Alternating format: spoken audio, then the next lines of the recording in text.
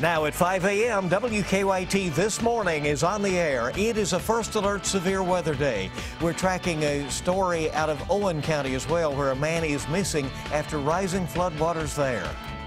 We'll also continue our first alert weather coverage in Jessamine County and see what those storms left behind and how it's impacting drivers. And many of the presidential candidates are making a final push for voters in Indiana, but others will be making campaign stops in Kentucky. We're live on the campaign trail. Ahead on WKYT This Morning.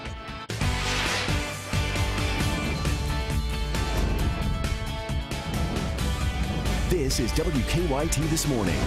Good Monday morning to you. Thanks so much for joining us. I'm Michelle Chamberlain. I'm Bill Bryant. We're live from Lexington with all the latest on WKYT This Morning. May 2nd, and May arrived with some noise, you know. Yes, it did. A lot of people had a rough day yesterday, really? Especially Micah. Lots of cleaning up. Yeah, Micah, it's a WKYT First Alert Severe Weather Day, and I'm sure you don't want to tangle with the weather again, right? No, I do not. Lightning struck right beside my house. It kind of fried a few outlets upstairs and some of my electronics, too. It just wasn't fun. But you know what? Could have been way worse. I know a lot of us out there dealt with some wind damage and also some hail falling across the region. So you guys had it way worse than I did. But nonetheless, still affected by it. Here's flash flood watch in effect. Nothing going on right now, but look down toward the southeast. That's where we're holding on to that flash flood watch through tomorrow.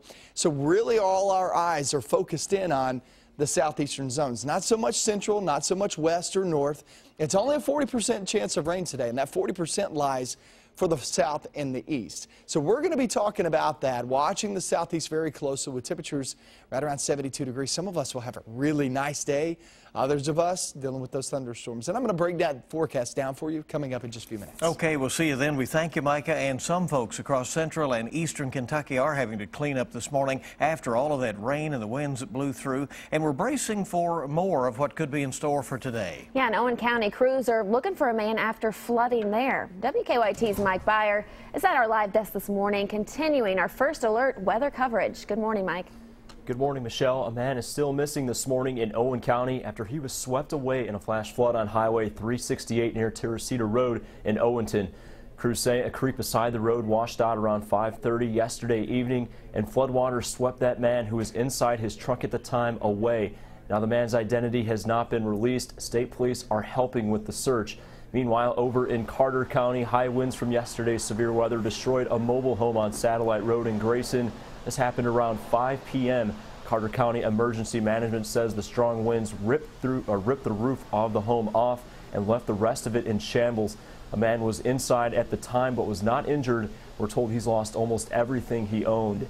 Now, as Mike had just mentioned, we could see some more rounds of showers and storms today, which means these areas could be further affected. Of course, we'll keep you updated on the WKYT News app as well as on air and online. At the live desk, Mike Byer, WKYT. Mike, thank you. And some people in parts of central Kentucky are cleaning up this morning as well after storms left behind a mess for them. In Jessamine County, high winds knocked over trees, debris covered the roads, hail hit some buildings there.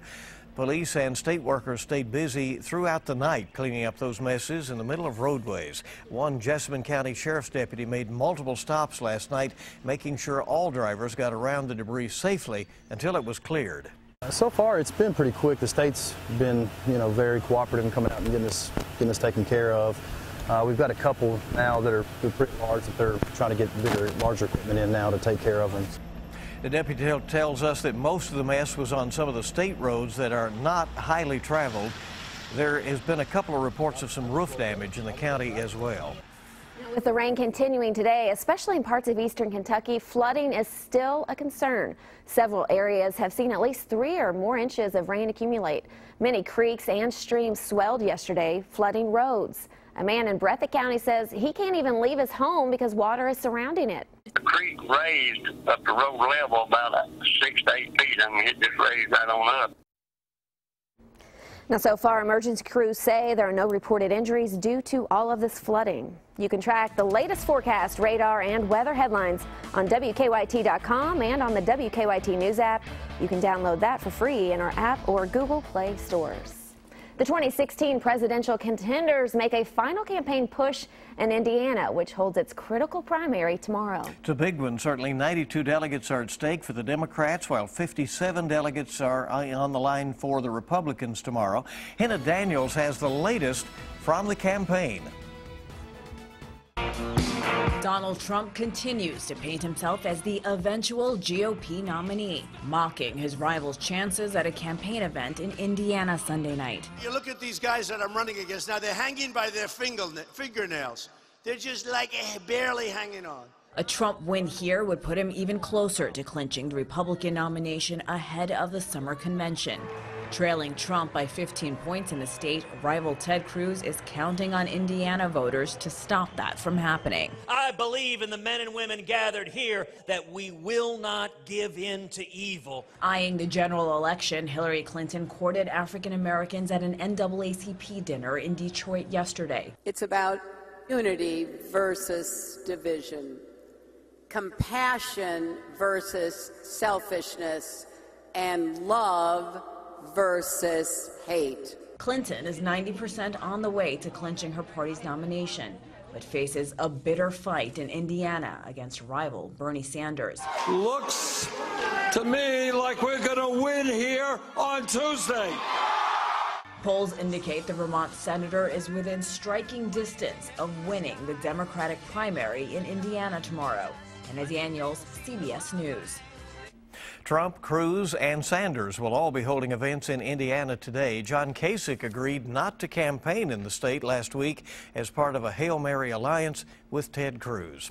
And not all of the candidates are focusing on Indiana and California. At this point, both Democratic presidential candidates are coming to the Bluegrass this week, and that's ahead of the May 17th primary here in Kentucky. WKYT's Mark Barber is live now with who we can expect in the Commonwealth. Good morning, Mark. Good morning, Bill. Well, we can expect to see Hillary Clinton in the Commonwealth later today. She will be targeting a region that has been economically depressed by the decline of the coal industry. She will be campaigning in Ashland, Kentucky, and Williamson, West Virginia later today. She plans to talk to voters about her plans to raise more money for their income for people who have been passed by. The former First Lady has been heavily criticized for making previous statements where she said her policies would put coal companies out of business. Clinton has since said that she made a mistake by saying that, and she is standing by coal communities. Her husband and former President Bill Clinton is also coming to Kentucky to campaign for her this week. Tomorrow he will be going to events in Lexington, Moorhead, and Louisville. Kentucky voters will choose between Hillary Clinton and Senator Bernie Sanders during the May 17th Democratic primary. Live in Lexington, Mark Barber, WKYT. All right, it's going to be interesting, and you can, of course, know that WKYT will be on top of the coverage throughout the campaign, right through November. Yes, and all day today as well, right? You got it. Time this morning is 5:08. It's good to have you with us this morning. Other news now, firefighters over in Estill County are still trying to figure out what caused a fire that destroyed a home there. Yeah, firefighters say it took them nearly 20 minutes yesterday morning to get to the fire on Lynch Road. They say the home is located in a very remote spot.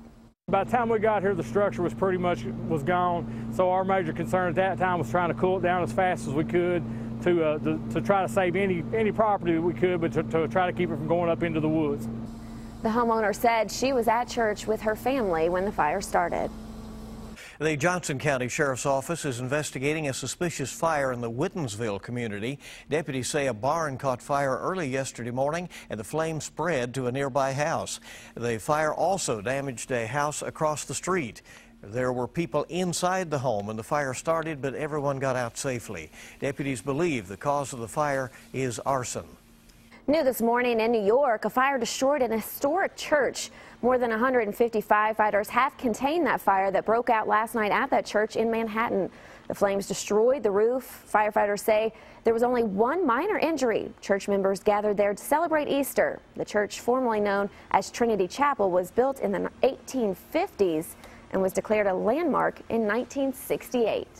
Police in Jamaica say 2 U.S. missionaries have been found dead in a rural part of the island. Officials released a statement identifying the 2 men as 48-year-old Randy Hensel and 53-year-old Harold Nichols. Officials say their bodies were found in bushes. Investigators have made no arrests and have not released a possible motive. Muhammad Ali's childhood home is now open as a museum in Louisville. It's the house where the boxing champ grew up with his parents and siblings. Now, the home sat abandoned until two business partners bought it and restored it. One of them said the museum honors Ali's accomplishments. Ali lived in that home from the late 1940s until the early 1960s. A lot of people are going to show up to that. Right. It was quite an effort to restore it. There was a possibility it was going to be lost, and so the community got together, and now it's a museum. Good deal. That's pretty cool. 5:10 on WKYT this morning. We're just getting started on your Monday, and it's so good to have you with us as we get this new week, Derby Week in Kentucky, off and rolling. Yeah, a lot of people are going to be doing this weekend. You better be on time if you order an Uber. The car service is testing a new timed window for passengers to get to their car. How long you have to catch a lift? Still ahead on WKYT this morning. We're calm right now, but that is the calm ahead of the next storms. It's going to be rolling on through, but only a select region will see the storms for today. I'll show you who that is and who's going to be dry coming up next.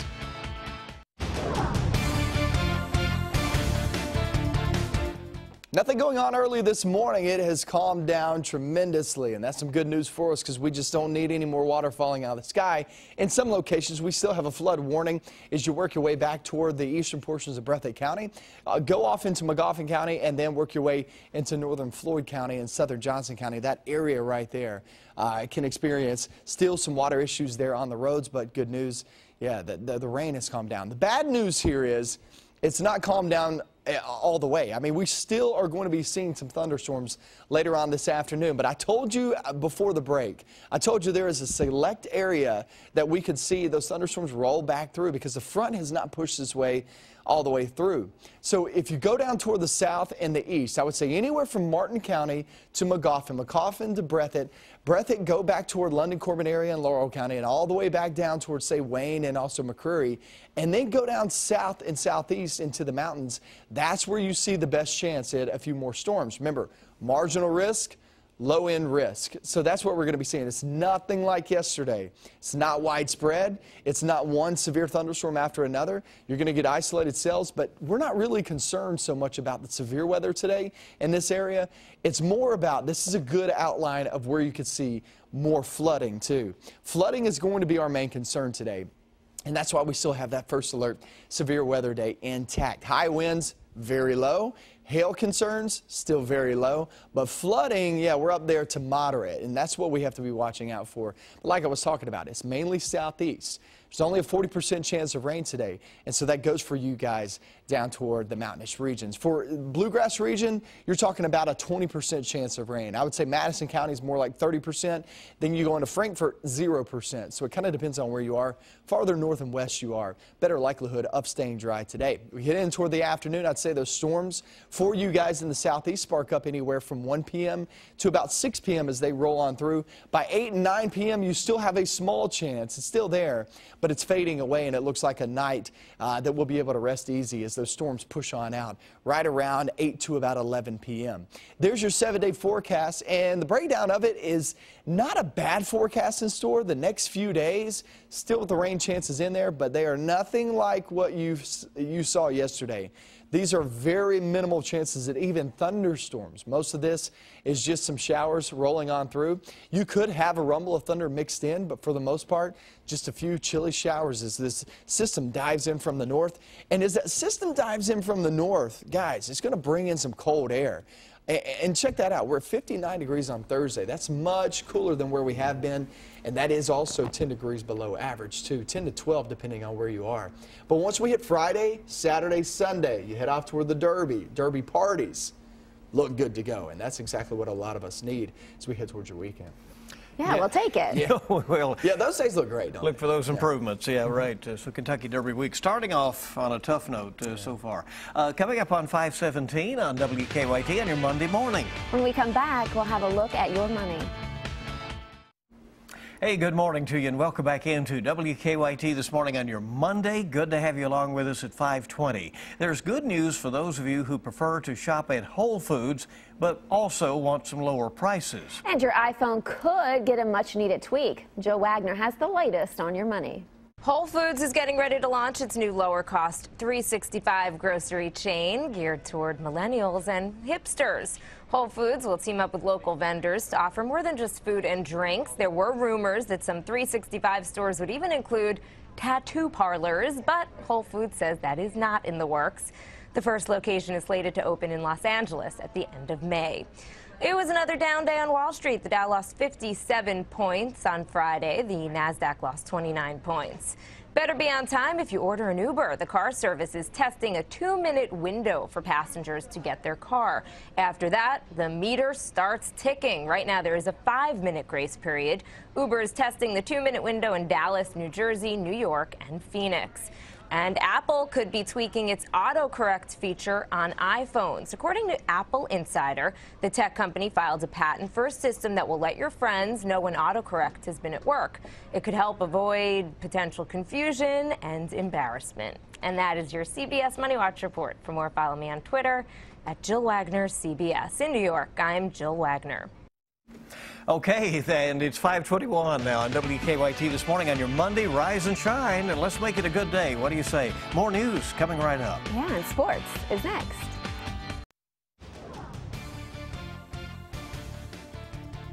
It is calm this morning, and that is some good news. However, it's the calm before the storm, and some locations, not all. It's a 40% chance of rain today. Farther southeast you go, that is the better likelihood of actually seeing a few more storms in the forecast. The winds are coming in from the south and southwest. But you look back toward the west of us, and they're coming in from the northwest. There is a front as it travels across the river, and all that is heading southeast. So we will start to see those temperatures take a dive, but it's just going to take some time. Now, the front doesn't push all the way through today, and that's why there's far southeastern zones. You'll have the better likelihood of actually seeing some storms today. By the afternoon, we're in the mid-70s and also holding on to those showers and thunderstorms. It's mainly afternoon, evening. It starts to fade away, so we'll be able to sleep soundly as we travel off into the nighttime hours. Let's check out sports, see what's going on.